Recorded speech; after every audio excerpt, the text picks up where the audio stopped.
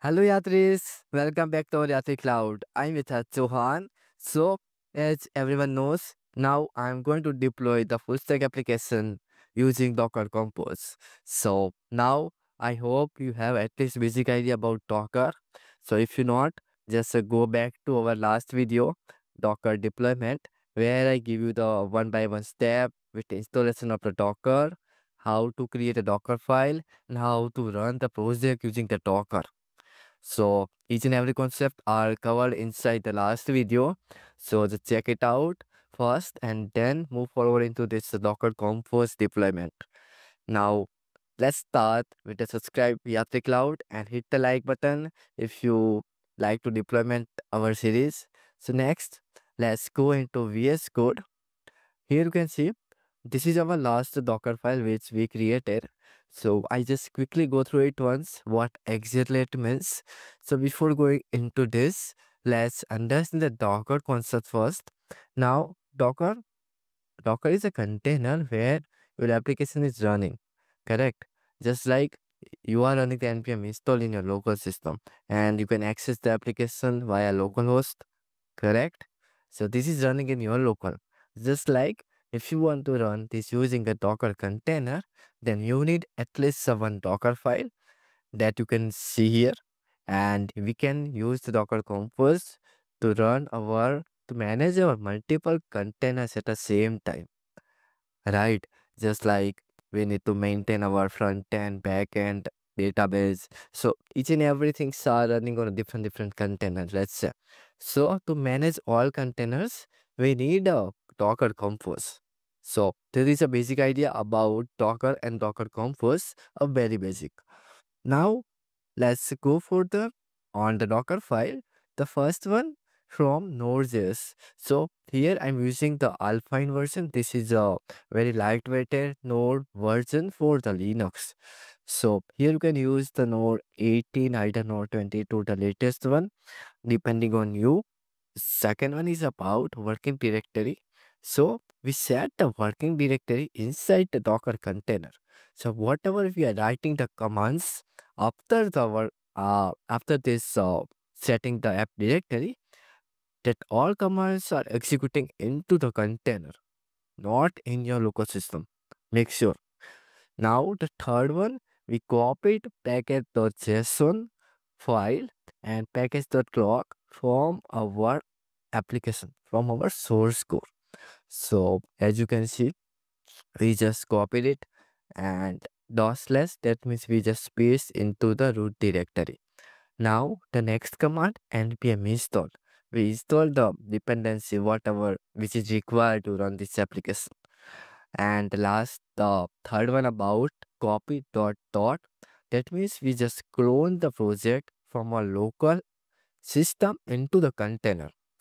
And then we expose the port. Without expose, we can also run the Docker, but that is a different concept. But right now, we need to expose the port to access our application using container. So that is the one point. And the last one, you can just give the run command. This is for development server. So now I'm just giving a npm run dev and then giving the 0.0.0.0. That means I open to accessible from every port, from everywhere. Okay, everyone can access this application. So that is a very basic fundamental about Docker file. Now, I hope is it clear. If any doubt, just let me know in the comment box and I will happy to give you the answers. The next one about our Docker Compose file. We will go through hands-on after this explanation. So stay tuned and just understand first, then go with the hands-on. I know you are so excited to give you the hands-on and just showcase your live application, but first go through the concept. Yes. So first one is about the version 3.8 that I am currently choice majority. The second one is about we use the services. This is a kind of a syntax which is followed into the Docker Compose file, then app, build and context, and then we use the Docker file, right? So we get a reference from our Docker file. So we just input it and we mapping the port address 5173, which is running in our local system, and 5173 is running in the container. So we just port mapping to access our website within the container. The next one is about environment. So we fetch the env files from our .env, our .env values. Okay, I mean, so here you can see the .env. So I'm fetching this values from this .env file. So that's I mentioned here. Sorry. Now the last thing about restart. So whenever something change in the application, it's automatically restarted to maintain this without downfall and without anything. So this is a very basic Docker Compose file, not a very complex. So I hope that one also is clear. Then if yes, so we can start deploy our application using Docker Compose. Okay. So let's go through our Linux system. Let's go into our terminal. As you can see, I back into my terminal. So as you know, our application is currently Yatri-live. Let's type ls. So you can see this is the code. Well, showcase this code within the GitHub repo. As you can see, everything is mentioned here. Okay. Now let's install the Docker Compose if you don't have. So how we are going to install the Docker Compose? I will give you the all each and every steps in the GitHub repo. Just go into docs, inside the Docker, and inside you can see the Docker compose.md. Here you can see I mentioned all the steps. Go through it one by one. So I already gone through the sudo apt update.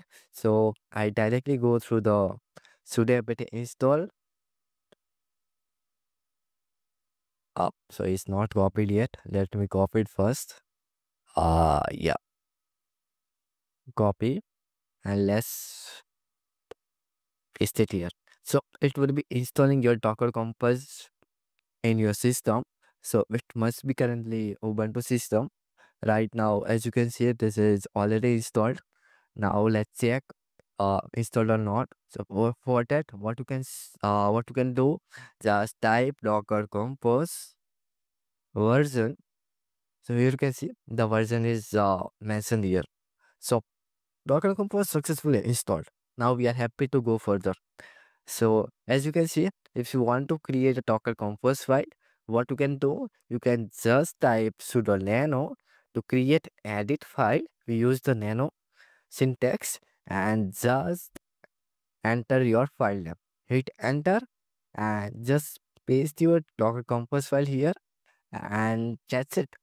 So now I'm just close this down, and again we are using the Docker Compose to run our application. So for that we have a command. So sudo docker compose up -d that means the detach mode. So if we close our terminal, still our application is running up to time in our website on our web browser on our server. So then -build. If you are go with first time, then no worries. But build it, that means if something is changed, it automatically build in the process. So hit enter, and our Docker Compose is currently build up our application and is running in our container now. As you can see, the container key R3-live app-1 is started now.